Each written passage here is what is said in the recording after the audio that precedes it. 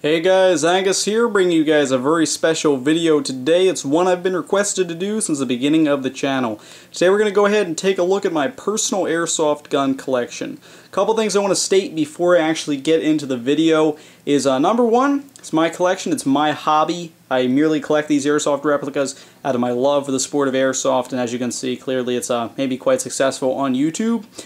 Maybe you think it's stupid to spend your money on this stuff. I don't tell you how to spend your money, so please don't tell me how to spend mine. This is my hobby. We all have our different hobbies, so we do spend our money on separate things. Second thing I want to point out is I'm sorry if this video strikes you as a slight bit less formal than my usual videos. Like I said, I wanted to get away from everything having to be perfect and just have fun with the videos. So I wanted to just walk around with the camera and show you this stuff. Take a little bit less time than showing you them one by one, etc., etc. And I do apologize if the camera is a slight bit shaky, as I am just holding it and not moving the tripod around with me. So let's go ahead and get a little bit of view of all the guns in here right now, and I'm going to go ahead and start naming them one by one, starting over here with the pistols. And one other thing I also want to state, I have a couple more guns, but those are more so just pieces I don't use. This is everything I use in games and I still actively skirmish with. Anyway, I really don't care for pistols too much, but I do have a couple of them. This is the one I mainly use in games. This is my KJW P226 gas blowback pistol, licensed by Cybergun with Sig Sauer trades on the slide. As you can see, it's an OD green with a threaded barrel, and it does have the tactical rail down bottom. It has a 24 round magazine, as you can see, currently balanced underneath of it. The problem with these mags is they always leak, so I do have two of them. The one shown here being the non-leaky one. In case you're wondering, this gun will run you around $100 and I believe $30. It's a pretty nice pistol for the price. Like I said, I don't care for pistols too much. Getting into some more of the secondary sidearm weapons here, we have my KWA Mac 11 or M11A1. Mac 11, this is a gas blowback submachine gun, and sadly it no longer feeds. But it's just such a cool gun, I can't bear to get rid of it. It fires 28 rounds a second, and this is the NS2 model. It'll run you around $140. I purchased this off of aspecAirsoft.com for my buddy God's Airsofters, Delta 1, whatever you want to call them. Has the, I believe it's a 50-round magazine, and it's just a cool gun. Most of the time I'd be shooting it actually on semi with the stock extended on my shoulder. It's just a really cool gun. If you're looking to get a great SMG, KWA's Mac 11, it's a cool gun, especially if you're in CQB. I mean, 28 rounds per second, it's nice. Bumping up a little bit, we got the WE P08 Luger. This is the shortest barrel model. As you can see, it's in black, not the chrome or silver. This is just a pistol I traded for. I like World War II era guns, and this is definitely a nice one right here. It'll run you around 110 bucks. Just in case you're wondering, I didn't pay full price for most of this stuff, so don't sit here and try and calculate how much I spent, because you're going to be wrong because I didn't spend full price on all this stuff. Has the 15-round magazine. This leaks, so I'm thinking about getting a drum mag for the Luger. Let me know what you think about that. As you can see, it has the catapult bolt as opposed to the normal slide on most of the other gas blowback pistols, and it's a really cool pistol. The catapult bolt does come back each time you pull the trigger. Moving upward, we have my Tokyo Marui MP7A1. I recently purchased this off of a forum for $110. I believe I have 5 or 6 magazines for it, and I may be getting some more. I use this as a primary in CQB and also in Woodland. It is a pretty cool gun to use. Got a good range around 110 feet, and that Marui hop-up unit really sends those BBs whizzing in accurately. Firing around 240 feet per second with .2 gram BBs is essentially a giant AEP. When I'm firing this, I would have the stock shouldered and extended, and in case you're wondering, that is a Umarex Walther licensed red dot multi-reticle sight on top. It's definitely a cool gun. If you can find it, it's nice, but it's mainly only practical for a CQB weapon or a sidearm. Moving over, getting into some of the full-size AEGs, this is one of my favorites. It's my AGM Sten Mark II. This is really more of a collector's gun, and I do a little bit of World War II milsim. I do have a World War II British kit, and this is more so for those guys. It's kind of impractical to use it as just an airsoft player wanting to go out and, beat all your friends. Has the 50-round MP40 magazine. I believe I have 7 magazines for this gun, so a little over 300 rounds. And it's only full auto. Essentially, this gun is a hunk of metal. It's really just pull the trigger and you're ready to go. Put the battery, it takes a stick battery. I run it off a 9.6 1600 milliamp stick type battery housed in the gun's wire stock. and just a pretty nice gun if you're a collector or a World War II enthusiast. Otherwise, you know, get something better for your money. It's about $170, $200, brand new. I bought this one new right when it came out because I just like the stand. I couldn't wait till they came out with an airsoft version for it. Moving over back down here, we have my Double Eagle M56DL tri-shot shotgun. I love shotguns more than pistols. I'd rather use them as a sidearm as opposed to the pistol, even though it's a bit bigger. I saw one of these in Scout the Doggies videos way back when. I was searching for one, just got one over a year ago, and I was really happy I got it. It's just a cool shotgun. It cost you about $55 new. I've had people offer me $80 for it because apparently it's so cool. It just works like your standard tri-shot shotgun. Pump it back, pull the trigger, fire 3 BBs. Has a top rail and the collapsible stock on the back, which as you can see I have a shell pack currently mounting 3 30-round shells. I believe I have 11 shells for this shotgun. I'd probably take it into a CQB or an urban style game. Moving upward from there, we have my first, real AEG aside from the old Crossmans and all that. This is my CYMA SOCOM M14 that I was actually contemplating selling, but I went outside today and shot it. It's really accurate, and I'm not going to sell it. I think I might even do a loadout for it. As you can see, it's in the OD finish. It weighs around 12 pounds, definitely a hefty gun. Has a 400-round high-capacity magazine. I believe I have 2 of those. Might have to look into getting some mid-caps.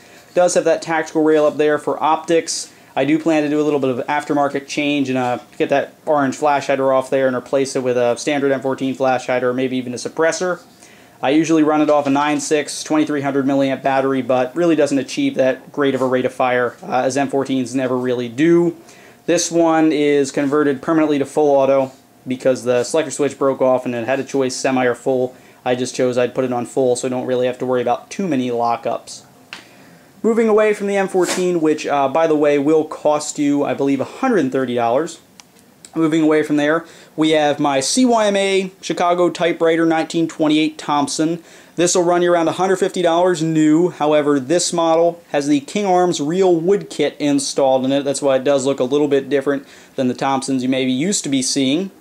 It's a pretty good gun, really. You may want to upgrade it. I got to do some upgrades to it just because the motor's horrible. The rate of fire is like 500. And I mean, Tommy gun, you just want to have it on your hip and just pull the trigger blasting at people. It does come with that metal drum magazine which holds 450 rounds. So it's a cool gun. I use it in my World War II kit as it is more so the military version. They didn't exactly make it realistic to the Prohibition era gun. They made it more so the military style. So I use it with my World War II kit as well. Moving upwards from there, we have my GMP M4A1 United States Marine Corps Limited Edition M4. This is my essential competition gun. If there's ever somebody at the field that, needs to get a, beaten, I take this M4 out there. It is one of my more reliable guns now that I worked out the kinks that it originally had, and it's definitely one of my best performing. I run an 11.1 volt light poly battery out of it, and it allows this gun to shoot around 1,500 rounds per minute. It'll empty the mid caps if I were to hold down the trigger pretty fast. I only run mid caps in this gun as the high caps don't exactly feed with it. This will run you around $270 without a battery, although it is limited edition, so I don't think they sell it anymore. The one thing I don't care for is, I gotta get a flash hider for it, it is a clockwise thread. It does have a King Arms red dot cross-rectangle ACOG up top. It's not a zoom ACOG. I would like to get one though. Moving upward from there, we got my Real Sword Type 97 AEG. This is a bullpup style rifle. This will run you around $400, and battery is a pain. It goes in the pistol grip. It's a custom battery. And the con with mine was that the magazine well was too loose and the mags will just drop out, so I fix it up by taping all my M4 magazines with electrical tape so they stick in there rather well. I usually run a 9.6 out of this thing, and it's rather accurate. It's a rather nice gun. I use it with my Woodland kit, and it is a rather reliable AEG except for the mag problems. As you can see, I got a JBU suppressor on there, as well as the Real Sword Type 97 scope mount, which I more so have on there just for show, as it is kind of useless, being that it raises the sight up a little bit high to be comfortable shooting. Then we have my classic Army Steyr civilian AUG. I got this used for a really good deal. I believe this AUG is from 2006, according to the guy I bought it from. It has a GNP upgraded hop-up bucking and also a couple other upgrades that we're not sure of in it. It's firing around 1,000 rounds per minute on a 9.6, and it's definitely a devastating gun for CQB. I use it more so as a DMR. As you can see, I got the 3x9 by 50 millimeter scope up top. A rather large scope for the AUG. Looks kind of cool, kind of dumb at the same time. Has that foldable vertical grip built in, which most of the time I do have it folded upward. Just find it a little bit more comfortable to shoot that way. It's a very nice gun, and you know, definitely, like I said, CQB clear a hallway pretty easy with the gun. Up top here we have one of my more recent acquirements again. This is my TSD SD96B, sent out to me by TSD and Airsoft Station. Let me keep it, really grateful for that. As you can see, did a couple mods to it. Came with the JBU scope. I put the bipod on there, also wrapped it with the ghillie wrap, and painted it. As you can see, first paint job I ever tried on an airsoft gun, and I think it turned out pretty good. OD green with tan splotches on there. As you know, really one solid color doesn't blend in amazingly. More so a neat pattern will blend in a little bit better for a sniper. One thing I'm working on is getting the orange tip off the front of the barrel so that it will blend in a little bit better in the woodland. It fires 480 feet per second out of the box. With .3s, this thing is amazingly accurate. That's what I use in this gun. Fine-tune my hop-up. Got great accuracy out of the TSD SD96, if you guys are wondering how it's doing. Now, I do have two more guns down here. Oh, hit the chair there. These are my prized possessions. These are the guns that I care about more than anything. They're my favorite style of gun, and I'm very happy that I get to own them. We have my ICS LED6A2. I recently acquired this. This will cost you around $360 new. I got it off of AirsoftStation.com for a very good deal. And it's just a completely awesome gun. I love the SA80 series, this being the light support weapon model of the two. And it's just a great gun. It's got a nice rate of fire on it. Has that built-in bipod as well as the vertical grip in the back. And it's just a cool gun. But it's not my favorite. It is seconded by my first SA80, the ICS LED5A2. As you can see, I got the Matrix SUSAT up top there. I only run mid-capacity magazines out of both of these guns, just like the GMP M4, and they're just great guns. There's essentially the same thing, except the LED6 has a slight bit higher rate of fire than the LED5, which I'm running an 11.1 volt LiPo out of the LED5A2. And really, the only thing I can say about these guns, these are my favorite in my collection. They mean a lot to me. If I had to get rid of every gun but two, I'd keep these, and if I had to get rid of every gun but one, I'd keep the original LED5A2 or SA80, whichever I prefer to call it.